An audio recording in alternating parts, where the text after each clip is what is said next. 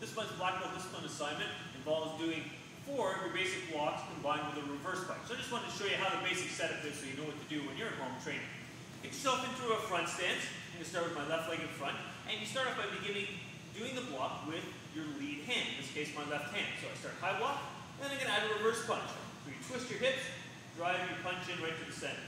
Inside block, chamber, block, and then punch. Outside blocks, chamber behind, block, and then punch. And then low block chamber up at your shoulder, block, and then punch. Recommend doing half on one side, half on the other, so you can switch sides and go through the blocks that you do. Depending on your belt level, you're going to do either 2, 3, or 4 of those blocks.